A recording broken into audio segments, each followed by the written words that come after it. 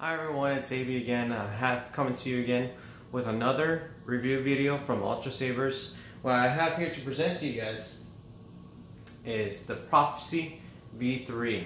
Now this one, I'll focus this a little bit. This one is an inspired hilt of Anakin Skywalker's from Star Wars Episode 2, The Clone Wars. I'll get a closer look. We see, if we start here at the emitter, we have these gold pins or thumb screws, if that's what you want to call them, but also this nice emitter and this little clamp here at the top. And moving, I know here this middle section, it's black, and he has the switch box also. And down here at the bottom, we have their version of the grips. These would be black, and here we have the sound pommel. This one is a very light lightsaber. Good for two hands, very easy to spin. But before I go into it, I'm going to turn on the lightsaber. I'm going to turn off the light right now, so I'll be right back. I know it's a little bit dark in here, but you guys are not here to see me. You guys are here to see the lightsaber. So let's see what's color I got this in. Okay. A nice consular green. Like I said, I got this in just in basic sound, so there's no additional sound fonts, but this one is still cool on its own. I don't want to cut my camera, but this one has that hole in the bottom, so it gives off that nice sound. But what do you guys think? How does this lightsaber look on camera? I'm taking a look at it right now, and it looks great. It beams off really nice, that nice white middle section and the green illuminating, just like from my fulcrum that I posted earlier. This one is really awesome. Oh, another thing too.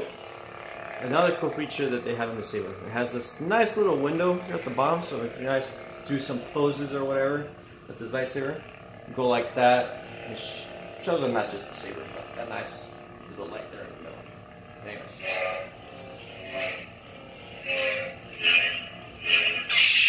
So, I love it. This one's really awesome. Very lightweight, hard to bounce it off. My fingers are right here. So bounce off with the weight of the blade and the weight of the hilt. Pretty balanced. So, again, I'll turn the lights on back. Just give me a quick sec.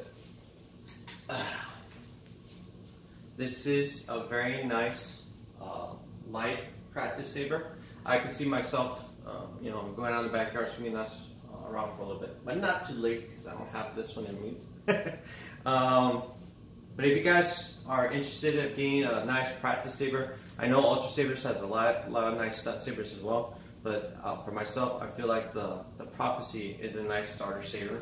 Very lightweight, and I got it in a mid-grade blade too. Very easy to spin with, do tricks. I would do some more tricks for you guys, but I don't have the space to do it here. But here it is, the Ultrasabers Prophecy V3 from Ultrasabers. Another thing too, I got it in the Black Guardian switch. But here it is, with the cover tick too. But if you guys, leave your comments down below. Tell me you guys what you think about the saber. Are you a fan of the Prophecy, or are you a fan of the original Graflex? I should pop this guys open for you guys again real quick. A nice little comparison. Of course, the Graflex has the T-grips with the clamp and the switch box, and a different emitter. I'll switch that over. You guys are not here to see that one. But tell me, which one is your favorite? Do you guys like the Graflex? Do you guys Anakin's replica issue from Episode 2? Do you like Darth Vader's? Put it down below. Tell me which one is your guys' favorite lightsaber in general. It doesn't even have to be from Ultrasabers. It doesn't have to be from Saberforge. It can be anything. But you guys let me know down below. What is also your favorite color? I like to know that too. So also hit a like if you like this video. Subscribe. I'll be having more videos coming up again. But thanks again for watching, guys. See you guys soon. Okay? Thanks. Bye-bye.